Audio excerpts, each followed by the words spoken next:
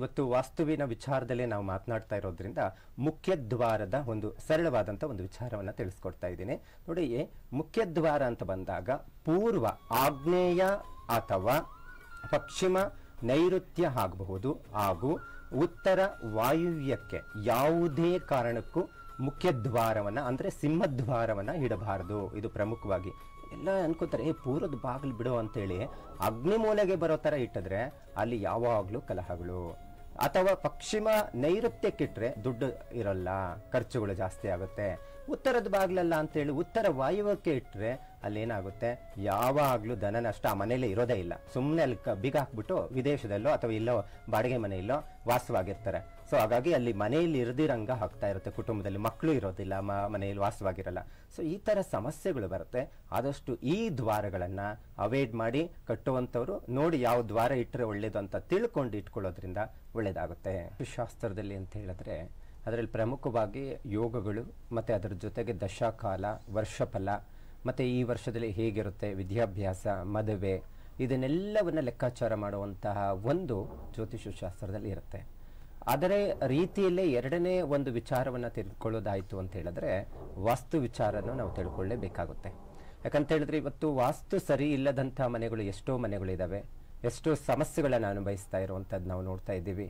ಹಾಗಾಗಿ ಆರ್ಥಿಕ ಸಮಸ್ಯೆಗಳಾಗ್ಬೋದು ಅಥವಾ ಕೆಲವು ಮದುವೆ ವಿಚಾರಗಳಾಗಬಹುದು, ಈ ಥರ ನಾನಾ ರೀತಿಯಲ್ಲಿ ಸಮಸ್ಯೆಗಳನ್ನು ಅನುಭವಿಸುವಂಥದ್ದು ಇರುತ್ತೆ.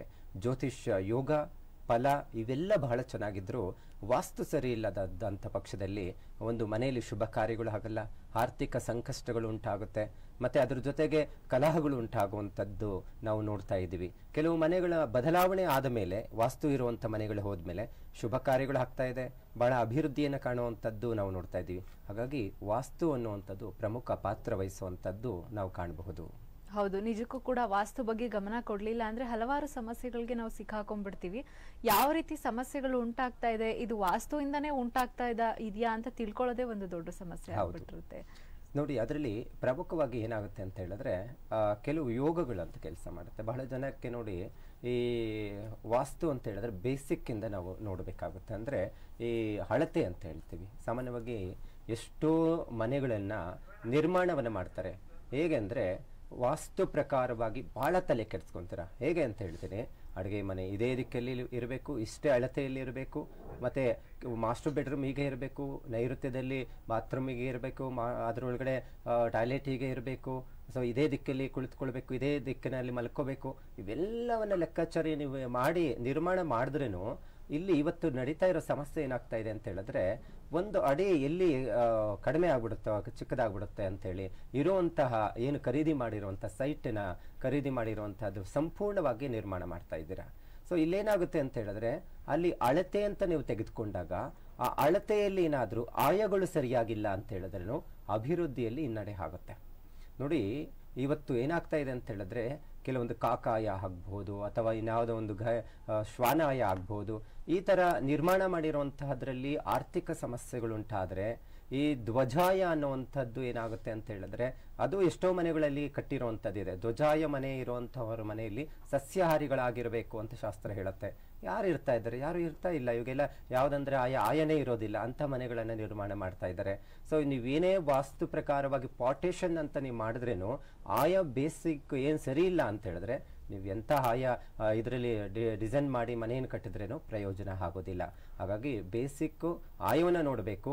ನಂತರ ಒಂದು ಮನೆಗೆ ಇನ್ನೊಂದು ಮನೆಗೆ ಅಟ್ಯಾಚ್ ಆಗಿರಬಾರ್ದು. ಮತ್ತೆ ಅದ್ರ ಜೊತೆಗೆ ನಿಮ್ಮ ಮನೆ ಪಕ್ಕದಲ್ಲಿ ಇರುವಂತಹ ಮನೆ ನೈಋತ್ಯ ಹೈಟ್ ಇದ್ರೆ ಬಹಳ ಒಳ್ಳೇದು. ಈಶಾನ್ಯ ಏನಾದ್ರೂ ಹೈಟ್ ಏನಾದ್ರೂ ಆಯ್ತು ಅಂದ್ರೆ ಬಹಳ ತೊಂದರೆಗಳ ಅನುಭವಿಸುವಂತ ಸಾಧ್ಯತೆ ಇರುತ್ತೆ. ಇವೆಲ್ಲವನ್ನ ನಾವು ನೋಡಬೇಕು. ಮತ್ತೆ ಈ ಗೃಹದ ಏನಾಗುತ್ತೆ ಅಂತ ಹೇಳಿದ್ರೆ ಮುಖಮಂಟಪ ಅಂತ ಹೇಳ್ತೀವಿ, ಅದನ್ನ ನಾವು ಪರಿಗಣನೆ ತೆಗೆದುಕೊಳ್ಬೇಕು. ಎಂಟ್ರೆನ್ಸ್ ಏನಿದೆ ಅಂತ ನಾವು ನೋಡಬೇಕು. ಮತ್ತೆ ಕೆಲವೊಂದು ಮನೆಯನ್ನ ನಿರ್ಮಾಣ ಮಾಡಬೇಕಾದ್ರೆ ಕಾಂಪೌಂಡ್ ಅಂತ ಹಾಕಿರ್ತಾರೆ. ಸೊ ಅದು ಹೇಗಿರಬೇಕು, ಎಷ್ಟು ಅಳತೆಯಲ್ಲಿ ಇರಬೇಕು, ಮನೆಗೆ ಎಷ್ಟು ಹೈಟಲ್ಲಿ ಇರಬೇಕು, ಇವೆಲ್ಲವನ್ನ ಪರಿಗಣನೆ ತೆಗೆದುಕೊಂಡಾಗೇನೆ ಮನೆ ಅನ್ನುವಂಥದ್ದು ಒಂದು ನಿರ್ಮಾಣ ಆಗುವಂಥದ್ದು, ಅದು ಸಂಪೂರ್ಣವಾಗಿ ಅಭಿವೃದ್ಧಿ ಆಗ್ಲಿಕ್ಕೆ ಸಾಧ್ಯ ಆಗುತ್ತೆ. ಇಲ್ಲ ಅಂತ ಹೇಳಿದ್ರೆ ಯಾವುದೋ ಒಂದು ಡಿಸೈನ್ ಚೆನ್ನಾಗಿದೆ, ನೋಡ್ಲಿಕ್ಕೆ ಲುಕ್ ಆಗಿದೆ ಅಂತ ಹೇಳಿ ನಾವು ಮನೆಯನ್ನು ಕಟ್ಟಿದ್ರೆ, ಇವತ್ತೆಲ್ಲ ಮನೆಗಳು ಹೇಗೆ ಅಂತ ಹೇಳಿದ್ರೆ ಆ ಮನೆ ನೋಡಿದ ತಕ್ಷಣ ಏನೋ ಬಿದ್ದೋದಂಗೆ ಇರುವಂತದ್ದು ಅಥವಾ ಒಂಥರ ವಿಚಿತ್ರವಾದಂತ ಮನೆಗಳನ್ನ ಕಟ್ತಾ ಇರುವಂತದ್ದಿದೆ. ಮತ್ತೆ ಅದ್ರ ಜೊತೆಗೆ ಟ್ರಯಾಂಗಲ್ ಇರುವಂತಹದ್ದು, ತ್ರಿಭುಜಾಕಾರದಲ್ಲಿ ಇರುವಂತದ್ದು ನಾವು ನೋಡ್ತಾ ಇದ್ದೀವಿ. ಸೊ ಈ ರೀತಿ ಇರುವಂತಹ ಮನೆಗಳು, ಜಾಗ ಇರುವಂತ ಖರೀದಿ ಮಾಡಿರುವಂತದ್ದಾಗ್ಬೋದು, ಅಥವಾ ರೋಡ್ ಕುತ್ ಅಂತ ಹೇಳ್ತೀವಿ.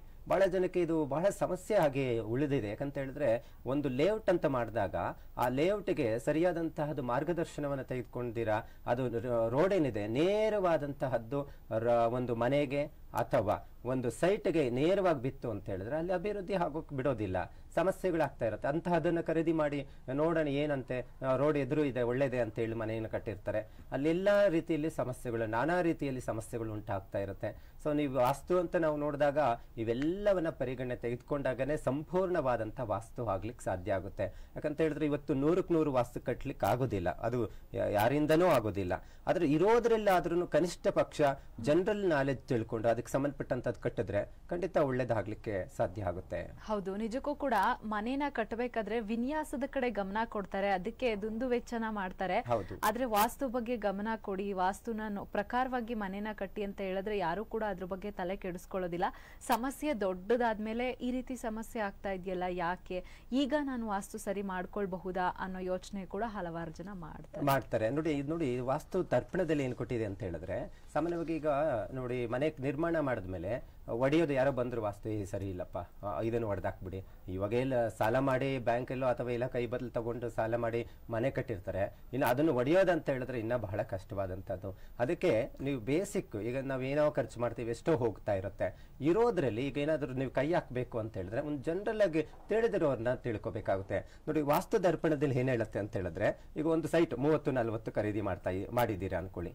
ಸೊ ಅಳತೆಯಿಂದ ನಾವು ತೆಗೆದುಕೊಳ್ಬೇಕು. ಬೇಸಿಕ್ ಶುದ್ಧಿ, ಅದು ಏನ್ ಜಾಗ ಇದೆ ಶುದ್ಧಿಯನ್ನ ಮಾಡಿದ್ಮೇಲೆ ಒಂದು ಆಯವನ್ನ ಹಾಕ್ಬೇಕು ಅಂತ ಹೇಳಿದ್ರೆ ದಿನ ಶುದ್ಧಿ, ವಾರ ಶುದ್ಧಿ, ನಕ್ಷತ್ರ ಶುದ್ಧಿ, ಇದೆಲ್ಲ ನಾವು ನೋಡಬೇಕು. ನಂತರ ಏನ್ ಮಾಡಬೇಕು ನೋಡಿ, 27ಕ್ಕೆ 31 ಒಂದು 30-40 ಸೈಟ್ ಅನ್ನ ಖರೀದಿ ಮಾಡಿದಾಗ ಒಂದೇನಾದ್ರೂ ಎಕ್ಸ್ಟ್ರಾ ಒಂದ್ ಸ್ವಲ್ಪ ಇತ್ತಂದ್ರೆ 31 ಬರುತ್ತೆ ನೋಡಿ. ಸೊ ಇದಕ್ಕೆ ನಾವು ಗಮನಿಸಬಹುದು, 12 ಧನ ಇರುತ್ತೆ, 7 ಋಣ ಇರುತ್ತೆ, 5 ಗಜಾಯ ಇರುತ್ತೆ. ಗಜ ಅಂತ ಹೇಳಿದ್ರೆ ಬಹಳ ಶ್ರೇಷ್ಠವಾದಂಥದ್ದು, ಕೆಲವು ರಾಶಿಗಳು ಬಹಳ ಅಭಿವೃದ್ಧಿ ಆಗುವಂಥದ್ದು ಇರುತ್ತೆ. ಅದೇ ನೋಡಿ ಇನ್ನೊಂದು 27ಕ್ಕೆ 37 ಇರುತ್ತೆ. ಈಗ ಡಬಲ್ ಸೈಟ್ ತಗೊಂಡಿರ್ತೀರಾ, ಆ ಡಬಲ್ ಸೈಟ್ ತಗೊಂಡಿದ್ದಾಗ ನೋಡಿ 27ಕ್ಕೆ 37 ಹಾಗೆ ಬರುತ್ತೆ, 999 ಚದರಡಿಗಳು ಬರುತ್ತೆ. ಅದರಲ್ಲಿನೂ ಸಹ ಬಹಳ ಅದ್ಭುತವಾದಂಥ ಒಂದು ಆಯವನ್ನ ನಿರ್ಮಾಣ ಮಾಡಬಹುದು. ಅದನ್ನು ಸಹ ಋಷಭಾಯ ಬರುತ್ತೆ. ನಾವು ಆಯಗಳಂತ ನಾವು ಪರಿಗಣನೆ ತೆಗೆದುಕೊಂಡ್ರೆ ಜನರಲ್ ಆಗಿ ಪ್ರತಿ ಒಬ್ಬರಿಗೂ ಆಗುವಂತ ಆಯ ಅಂತ ಹೇಳಿದ್ರೆ ಋಷಭಾಯ, ಗಜಾಯ ಆಗುತ್ತೆ.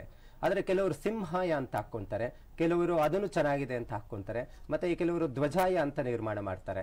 ಸಿಂಹಾಯ ಕೆಲವರಿಗೆ ಏನಾಗುತ್ತೆ ಅಂದ್ರೆ ಹಾಗೆ ಬರೋದಿಲ್ಲ. ಅದನ್ನ ನಾವು ಹಾಕುವಂಥದ್ದು ಅಂದ್ರೆ ಕೋರ್ಟು, ಕಚೇರಿ, ಪೊಲೀಸ್ ಸ್ಟೇಷನ್ ಇಂತಹದ್ದು ಇದಕ್ಕೆ ಆಯ ಹಾಕುವಂಥದ್ದು. ಏನಾಗುತ್ತೆ, ಆ ಆಯವನ್ನ ನಿರ್ಮಾಣ ಮಾಡಿರುವಂತವ್ರಿಗೆ ಬೇರೆಯವ್ರಿಗೆ ಎದುರು ಮನೆ ಅಭಿವೃದ್ಧಿ ಇರಲ್ಲ, ಅವರೆಲ್ಲ ಕುಟುಂಬದಲ್ಲಿ ಸಮಸ್ಯೆ. ಯಾಕಂದ್ರೆ ಸಿಂಹಾಯ ಅಂದ್ರೆ ಗರ್ಜನೆ ಜಾಸ್ತಿ, ಸಮಸ್ಯೆಗಳು ಜಾಸ್ತಿ ಬರುವಂತದ್ದು ಇರುತ್ತೆ. ಬೇರೆಯವರಿಗೆ ತೊಂದರೆ ಕೊಟ್ಟು ನೀವು ಜೀವನ ಮಾಡ್ಲಿಕ್ಕೂ ಆಗಲ್ಲ. ಅದಕ್ಕೆ ಸಿಂಹಾಯವನ್ನ ಯಾವುದೇ ಕಾರಣಕ್ಕೂ ಹಾಕ್ಲೇಬಾರ್ದು. ಆ ಮನೆಯಲ್ಲಿ ಇರುವಂತವ್ರು ಅಷ್ಟೇ, ಯಾವಾಗೂ ಕಲಹ, ಸಮಸ್ಯೆ ತೀರ್ದಂತಹದ್ದಾಗ್ಬಿಟ್ಟಿರುತ್ತೆ. ಧ್ವಜಾಯ ಹಾಕಿರ್ತಾರೆ, ಸಾತ್ವಿಕವಾದಂತಹ ಆಹಾರ ಒಂದು ಆಯ. ಆ ಸಾತ್ವಿಕ ಒಂದು ಆಯವನ್ನು ಸಹ ದೇವಸ್ಥಾನ, ಪುಣ್ಯಕ್ಷೇತ್ರಗಳು ಇಂಥದಕ್ಕೆ ಹಾಕುವಂಥದ್ದು, ಕ್ಷೇತ್ರಗಳ ಒಂದು ದೇವಸ್ಥಾನ ನಿರ್ಮಾಣ ಮಾಡುವಂಥದ್ದು, ಇದನ್ನೆಲ್ಲವನ್ನ ಪರಿಗಣನೆ ತೆಗೆದುಕೊಂಡು ಆಯದ ಲೆಕ್ಕಾಚಾರವನ್ನ ತೆಗೆದುಕೊಂಡ್ರೆ ಬಹಳ ಅಭಿವೃದ್ಧಿ ಆಗ್ಲಿಕ್ಕೆ ಸಾಧ್ಯ ಇರುತ್ತೆ. ಓಕೆ ಗುರುಜಿ, ಮತ್ತಷ್ಟು ಮಾತನಾಡೋಣ. ಆದಷ್ಟು ಇವತ್ತು ಏನಾಗ್ತಾ ಇದೆ ಅಂತ ಹೇಳಿದ್ರೆ, ಸ್ವಂತ ಮನೆ ಮಾತ್ರ ನಾವು ವಾಸ್ತು ನೋಡೋದು, ಅಡುಗೆ ಮನೆ ಬಿಡು ಹೆಂಗೋ ಅಂತ ಹೇಳ್ಬಹುದು. ಬಾಡಿಗೆ ಮನೆಯಲ್ಲಿದ್ರೇನು ಇಲ್ಲಿ 2 ರೀತಿ ಸಮಸ್ಯೆಗಳು ಬರುವಂತದ್ದಿರುತ್ತೆ. ಒಂದು ಅರ್ಧ ಭಾಗದಷ್ಟು ಸಮಸ್ಯೆ ಬಾಡಿಗೆದಾರನಿಗೆ ಹೊಡೆತ ಬೀಳುತ್ತೆ. ಅಂದ್ರೆ ವಾಸವಾಗಿರುವಂತ ವ್ಯಕ್ತಿ ಯಾರೇ ಆಗಬಹುದು, ಆತನಿಗೆ ಅರ್ಧ ಭಾಗದ ವಾಸ್ತು ದೋಷಗಳು ಆ ಮನೆಯಲ್ಲಿರುವಂತವನಿಗೆ ತೊಂದರೆ ಆಗುತ್ತೆ. ಮತ್ತೆ ಇನ್ನು ಅರ್ಧ ಭಾಗದಷ್ಟು ಯಾರು ವಾಸ್ತು ಪ್ರಕಾರವಾಗಿ ನಿರ್ಮಾಣ ಮಾಡಿಲ್ವೋ, ಓನರ್ ಯಾರಿರ್ತಾರೋ ಅವ್ರಿಗೆ ಅರ್ಧ ಭಾಗದಷ್ಟು ಅವರಿಗೆ ಆರ್ಥಿಕ ತೊಂದರೆಗಳಾಗ್ತಾ ಇರುತ್ತೆ. ಇವಾಗ ಬಾಡಿಗೆ ಅಂತ ಅವ್ರು ತಗೊಂಡ್ರೇನು ಸಹ ಅದೆಲ್ಲಿ ಹೋಗುತ್ತೋ ದುಡ್ಡು, ಅಥವಾ ಆ ಮನೆಯನ್ನ ನಿರ್ಮಾಣ ಮಾಡಿದ್ಮೇಲೆ ಆ ವಾಸ್ತು ಅಂತ ಸರಿಯಾಗಿಲ್ಲ ಅಂತ ಹೇಳಿದ್ರೇನು ಬಾಡಿಗೆಗೆ ಬರಲ್ಲ, ಬಾಡಿಗೆಗೆ ಸರಿಯಾಗಿ ನಿಂತ್ಕೊಳ್ಳಲ್ಲ. 3 ತಿಂಗಳು ಅಂದ್ರೆ ಅಬ್ಬಬ್ಬ ಅಂತ ಹೇಳಿದ್ರೆ 3 ತಿಂಗಳು ಅಥವಾ 6 ತಿಂಗಳು ಇರ್ತಾರೆ, ಖಾಲಿ ಮಾಡ್ಕೊಂಡು ಹೋಗ್ತಾ ಇರ್ತಾರೆ, ಸ್ಥಿರವಾಗಿ ಇರಲ್ಲ. ಸೊ ಹಾಗಾಗಿ ಇಲ್ಲಿ ಯಾರು ಹೆಸರಲ್ಲಿ ಇರುತ್ತೋ ಅವ್ರಿಗೂ ತೊಂದರೆ, ಬಾಡಿಗೆಯಲ್ಲಿರುವಂಥವ್ರಿಗೂ ತೊಂದರೆ ಆಗುತ್ತೆ. ಹಾಗಾಗಿ ಇದನ್ನ ಆದಷ್ಟು ಸಹ ವಾಸ್ತು ಪ್ರಕಾರವಾಗಿರುವಂಥದ್ದು ಆಲ್ಮೋಸ್ಟ್ ನಿರ್ಮಾಣ ಮಾಡ್ತಾ ಇದ್ದಾರೆ, ಒಂದು ವಾಸ್ತು ಪ್ರಕಾರವಾಗಿರುವಂಥದ್ದು ಮಾಡಿಕೊಂಡು ಹೋಗಬೇಕು. ಮತ್ತೆ ಅದು ಬಾಡಿಗೆ ಮನೆ ಆಗಬಹುದು ಅಥವಾ ಸ್ವಂತ ಮನೆ ಆಗಬಹುದು, ಆದಷ್ಟು ಸಹ ಮುಖ್ಯ ದ್ವಾರಗಳನ್ನ ಪ್ರಮುಖವಾಗಿ ತಿಳ್ಕೋಬೇಕು, ಯಾವ ದ್ವಾರದಲ್ಲಿದೆ ಅನ್ನುವಂಥದ್ದನ್ನ ತಿಳ್ಕೋಬೇಕಾಗುತ್ತೆ. ಮತ್ತೆ ಪಾರ್ಟೇಷನ್ ಅನ್ನ ತಿಳ್ಕೋಬೇಕಾಗುತ್ತೆ. ಈ ಬಾಡಿಗೆದಾರರು ಯಾವ ಪಾರ್ಟೇಷನ್ ಅಲ್ಲಿ ಅಗ್ನಿಮೂಲೆಯಲ್ಲಿ ಆಗಿದೆ, ಅಕಸ್ಮಾತ್ ಎಷ್ಟೋ ಜನಕ್ಕೆ ಅಗ್ನಿಮೂಲೆಯಲ್ಲಿ ಅಡುಗೆ ಮನೆ ಇರೋದಿಲ್ಲ, ಸೆಕೆಂಡ್ ಆಪ್ಷನ್ಸ್ ಆಗಿ ಏನ್ ಬರುತ್ತೆ ವಾಯುವ್ಯ ಮೂಲೆಯಲ್ಲಿ ಇರುತ್ತೆ. ಸೊ ಓಕೆ, ತೊಂದರೆ ಇಲ್ಲ, ವಾಯುಮೂಲೆ ಇದ್ರೇನು ಓಕೆ. ಆದರೆ ಮಾಸ್ಟರ್ ಬೆಡ್ರೂಮ್ ಬಂದು ಅಗ್ನಿಮೂಲೆಯಲ್ಲಿ ಇರುವಂತ ಮನೆಗೆ ಹೋಗ್ಬಾರ್ದು, ಬಹಳ ತೊಂದರೆ ಆಗುತ್ತೆ. ಅಥವಾ ಎಂಟ್ರೆನ್ಸ್ ಇರುವಂತದಂದ್ರೆ ಕುಬೇರ್ ಮೂಲೆಯಲ್ಲಿ ಕೊಟ್ಬಿಟ್ಟಿರ್ತಾರೆ, ಪ್ರಯೋಜನ ಇಲ್ಲ. ಕೆಲವು ಕುಬೇರ್ ಮೂಲೆಯಲ್ಲಿ 90% ನಾನು ಎಷ್ಟೋ ಸತಿ ವಾಸ್ತು ವಿಚಾರದಲ್ಲಿ ನೋಡೋಕೆ ಹೋದರೆ ನೈಋತ್ಯದಲ್ಲಿ ಏನಾಗುತ್ತೆ, ಇದರಲ್ಲಿ ಮಾಸ್ಟರ್ ಬೆಡ್ರೂಮ್ ಅಲ್ಲಿ ನೈಋತ್ಯದ ನೇರವಾಗಿ ಬಾತ್ರೂಮು ಟಾಯ್ಲೆಟ್ ಈ ತರ ಇಟ್ಟಿರ್ತಾರೆ. ಎಲ್ಲಿ ದುಡ್ಡು ಇರುತ್ತೆ ಇದನ್ನ ಕಾಲದಲ್ಲಿ ನೋಡಿ, ಎಷ್ಟೋ ಜನ ಅಲ್ಲಿ ಕಬ್ಬಿಣದ ಪೆಟ್ಟಿಗೆ ಇರ್ತಾ ಇದ್ರು, ಮತ್ತೆ ದವಸ ಧಾನ್ಯಗಳನ್ನ ಶೇಖರಣೆ ಮಾಡ್ತಾ ಇದ್ರು. ಕುಬೇರ್ ಮೂಲೆ ಅಂದ್ರೆ ನೈಋತ್ಯ ತೂಕದ ಅಂಶ ಇಡಬೇಕು, ಅಲ್ಲಿ ಸಾಕ್ಷಾತ್ ಮಹಾಲಕ್ಷ್ಮಿ ಕುಬೇರ ಸ್ಥಿತವಾಗಿರ್ತಾರೆ ಅನ್ನುವಂಥದ್ದು ಶಾಸ್ತ್ರದಲ್ಲಿ, ವಾಸ್ತುಶಾಸ್ತ್ರದಲ್ಲಿ ಹೇಳುತ್ತೆ. ಅಲ್ಲಿ ಬಾತ್ರೂಮ್ ಟಾಯ್ಲೆಟ್ ಇದ್ರೆ ಎಲ್ಲಿರುತ್ತೆ ದುಡ್ಡು, ಎಲ್ಲಿ ಸಮಸ್ಯೆಗಳು ನೋಡಿ. ಕೆಲವು ಮನೆಗಳಲ್ಲಿ ಅಗ್ನಿಮೂಲೆಯಲ್ಲಿ ಬಾತ್ರೂಮ್ ಇಟ್ಟುಬಿಟ್ಟಿರ್ತಾರೆ, ಅಗ್ನಿಮೂಲೆಯಲ್ಲಿ ಸ್ನಾನದ ಗೃಹ ಇಟ್ಟುಬಿಟ್ಟಿರ್ತಾರೆ, ಬೆಂಕಿಗೂ ನೀರ್ಗೂ ಆಗಲ್ಲ. ಅಗ್ನಿಮೂಲೆ ಅಂತ ಹೇಳಿದ್ರೆ ಬೆಂಕಿ ಉರಿಯುವಂತ ಜಾಗ. ಅಂತ ಜಾಗದಲ್ಲಿ ನೀರಿನಂಶ ಇತ್ತು ಅಂದ್ರೆ ಅಲ್ಲಿ ಯಾರು ಜಾಸ್ತಿ ಇರ್ತಾರೆ ಅಂದ್ರೆ ಹೆಣ್ಮಕ್ಳೆ. ಹೆಣ್ಮಕ್ಳಲ್ಲಿ ಮನೆಯಲ್ಲಿ ಇರುವಂತ ಹೆಣ್ಮಕ್ಳಿಗೆ ಅದು ಚಿಕ್ಕ ಮಗು ಆಗ್ಬೋದು ಅಥವಾ ದೊಡ್ಡವರಾಗಬಹುದು, ಹೆಚ್ಚಿನ ಮಟ್ಟಿಗೆ ಅನಾರೋಗ್ಯಕ್ಕೆ ಒಳಗಾಗ್ತಾರೆ, ಪದೇ ಪದೇ ಆಸ್ಪತ್ರೆಗಳು ಸುತ್ತಾ ಇರ್ತಾರೆ. ಅದು ಮೇಜರ್ ಏನಾಗುತ್ತೆ ಅಂತ ಹೇಳಿದ್ರೆ ಅಲ್ಲಿ ಆಪರೇಷನ್ ಅವ್ರಗಳಿಗೂ ಹೋಗ್ತಾ ಇರುತ್ತೆ, ಸುಮ್ಮನೆ ದುಡ್ಡು ವ್ಯಯ ಆಗ್ತಾ ಇರುತ್ತೆ. ಆದಷ್ಟು ಅದು ಬಾಡಿಗೆ ಮನೆ ಆಗ್ಬೋದು, ಸ್ವಂತ ಮನೆ ಆಗ್ಬೋದು, ಆದಷ್ಟು ವಾಸ್ತು ಪ್ರಮುಖವಾಗಿ ತಿಳ್ಕೋಬೇಕು. ಸಾಧ್ಯನೇ ಇಲ್ಲ ಸರ್ ಮಾಡ್ಕೊಳ್ಳೋಕ್ಕೆ ಅಂತ ಹೇಳಿದಾಗ 10% ನೋಡಿ, 90% ಅಲ್ಲ, ನಾನು ಜಾಸ್ತಿ ಹೇಳ್ತಾ ಇರ್ತೇನೆ ಇಷ್ಟಿಷ್ಟು ಪರ್ಸೆಂಟ್ ಫಲ ಕೊಡುತ್ತೆ ಅಂತ. ಒಂದು 10% ಆದ್ರೂ ಒಂದು ವಾಸ್ತು ಯಂತ್ರ ಏನು ನಿರ್ಮಾಣ ಮಾಡಿರೋವಂಥದ್ದನ್ನ ಅಳವಡಿಸಿದ್ರೇನು ಒಂದು 10% ಪಾಸಿಟಿವ್ ಎನರ್ಜಿ ಬರ್ಬೋದು. ಇನ್ನು 90% ತಪ್ಸಕ್ಕಾಗಲ್ಲ ಈ ಹಣೆ ಬರನ. ಸೊ ಇರೋದ್ರಲ್ಲಿ ಮಾಡೋಕ್ಕಾಗೋದೇ ಇಲ್ಲ, ಹೊಡೆಯೋಕ್ಕಾಗಲ್ಲ, ಇರೋದ್ರಲ್ಲಿ ಸರಿ ಮಾಡಬಹುದು ಅಂತ ಹೇಳಿದ್ರೆ ವಾಸ್ತು ಯಂತ್ರಗಳನ್ನ ಅಳವಡಿಸ್ಬೋದು. ಅದು ಮಸ್ಸೆ ಯಂತ್ರಗಳು, ಕೆಲವೊಂದೆಲ್ಲ ನವರತ್ನಗಳು, ಪಂಚಲೋಹಗಳೆಲ್ಲ ಈಗಾಗಲೇ ನಾನು ರೆಡಿ ಮಾಡಿ ಕೊಡ್ತಾ ಇದ್ದೀನಿ. ಅನುಕೂಲ ಆದರೆ ಒಂದ್ಸತಿ ಪ್ಲಾನ್ ತಗೊಬನ್ನಿ, ಪ್ಲಾನ್ ತಗೊಂಡು ಈಗಿದೆ ಏನು ಮಾಡ್ಕೋಬೇಕು, ಯಾವ ದಿಕ್ಕಲ್ಲಿ ಯಾವ್ದು ಹೆಚ್ಚು ಕಡಿಮೆ ಇದೆ ಅಂತ ತಿಳ್ಕೊಂಡು ಅದಕ್ಕೆ ವಾಸ್ತು ಯಂತ್ರಗಳನ್ನು ಅಳವಡಿಸೋದು ಬಹಳ ಒಳ್ಳೆಯದು. ಓಕೆ ಗುರುಜಿ, ಇವತ್ತಿನ ನಮ್ಮ ಕಾರ್ಯಕ್ರಮದಲ್ಲಿ ವಾಸ್ತು ಬಗ್ಗೆ ಸಾಕಷ್ಟು ಮಾಹಿತಿಯನ್ನು ತಿಳಿಸ್ಕೊಟ್ಟಿದ್ದೀರಾ, ಧನ್ಯವಾದಗಳು ಗುರುಜಿ. ಹರೇ ಶ್ರೀನಿವಾಸ. ನೋಡಿದ್ರಲ್ಲ ವೀಕ್ಷಕರೇ, ಇನ್ನು ನೀವು ಕೂಡ ಗುರುಜಿ ಅವರನ್ನ ನೇರವಾಗಿ ಭೇಟಿ ಆಗಬಹುದು. ಸಂಪರ್ಕಿಸಬೇಕಾದ ವಿಳಾಸ ಕೂಡ ಈ ರೀತಿ ಇದೆ, ನೋಟ್ ಮಾಡ್ಕೊಳ್ಳಿ. ಭಾರತೀಯ ಸಂಪ್ರದಾಯ ಟ್ರಸ್ಟ್, ನಂಬರ್ 44/1, 4ನೇ ಕ್ರಾಸ್,